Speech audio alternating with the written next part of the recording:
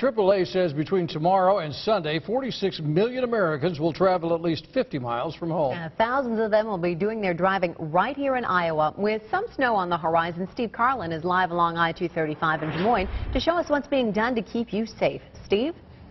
Yeah, Stacy, if any of these people driving on I-235 right now are getting an early start on their Thanksgiving travel, they're smart. It's not going to be horrible, but the snowfall that's coming to central Iowa could sure have better timing.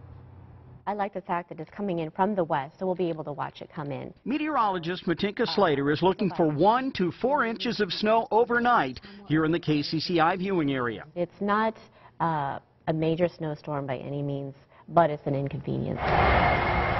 An inconvenience, especially if you're traveling on Wednesday afternoon. Even after the snow ends by noon on Wednesday, the wind is going to start to pick up. We could have some blowing snow Wednesday afternoon. Blowing snow could create a camouflage problem for highway drivers who leave work early to get a good Thanksgiving start. We call it black ice. The roadways looks clear, but it freezes as that snow blows across the roadway. If your Thanksgiving trip just takes you across town, you'll notice that the Des Moines city streets are already wet and turning white. The idea is to put this anti-icing agent on the roadway, a salt brine material, to keep that precipitation from sticking to the roadways. The city used to just treat the main streets. But this year, Public Works is pre-treating all 2,200 lane miles of Des Moines streets at least 24 hours before the first flake falls for every snow event. These tanks are all filled with brine solution, and some people are wondering about the environmental safety of spraying this stuff on the streets time and time again.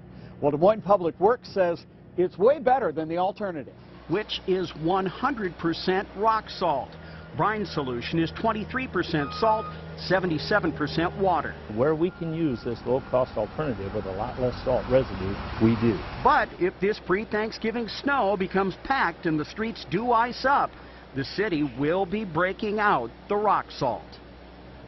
Now, everybody we talked with today said the same thing. We don't have a whole lot of winter driving experience yet in 2014. We've only had one snowfall so far, so slow down and give yourself a lot of extra time to get where you're going. As always, if you want to check statewide road conditions, go to 511ia.org before you even take off. Now, those road conditions are given by Iowa State troopers who are out in the field, out on the roads every half hour. That information is updated, so that's the very best information you can get for your Thanksgiving travel or travel anytime. Happy Thanksgiving, everybody, and safe travels. Reporting live along I-235 in Des Moines, Steve Carlin, KCCI 8 News, Iowa's news leader. And KCCI can keep you up to date on the weather this Thanksgiving holiday through our new weather app. You can get hourly forecasts and interactive radar all through your smartphone, available for both Android and iPhones.